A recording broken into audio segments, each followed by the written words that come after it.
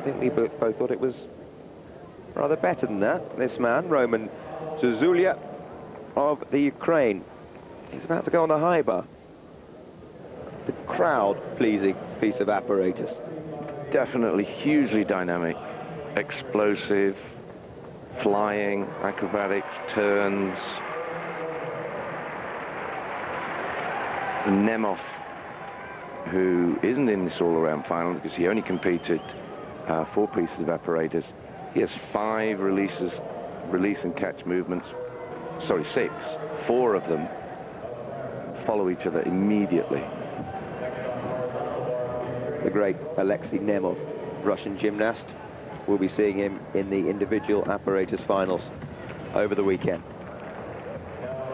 Wow, that's hard.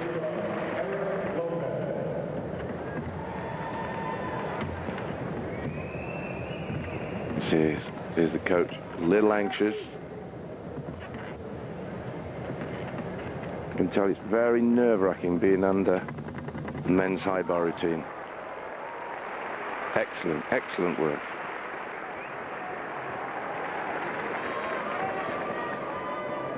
A lot of the precision required on men's high bar is through the movements going to handstand. Perhaps he wasn't quite as accurate through handstand as he might like to have been. Like there, for example, where he caught the bar very low. That would be deducted.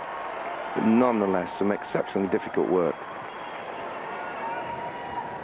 There, you can see it's almost horizontal by the time he catches the bar, and again, which is why the coach was a little apprehensive.